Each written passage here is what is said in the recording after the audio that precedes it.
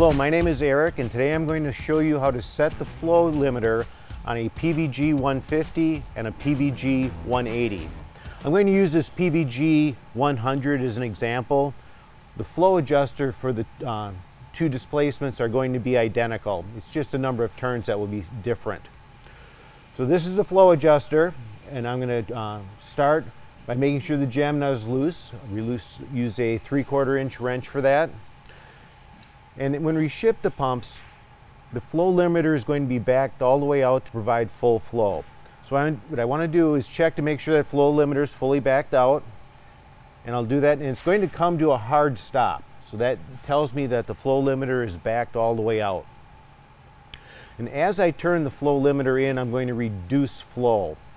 On a PVG 150 and a PVG 180, it takes 14.5 turns to reduce the flow from 100% to 0%. So that's approximately 7% displacement reduction per revolution. There's a slight deadband in the adjuster, so the first turn or so it's not going to have any resistance. But when I come up against the control piston, it'll be very clear that I've made contact because I'll start compressing a spring at that point.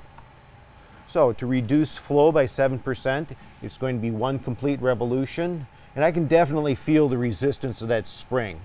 Rotate that, one revolution, that will reduce flow by 7%. So at that point, I have my flow set, and I'm able to lock down the jam nut.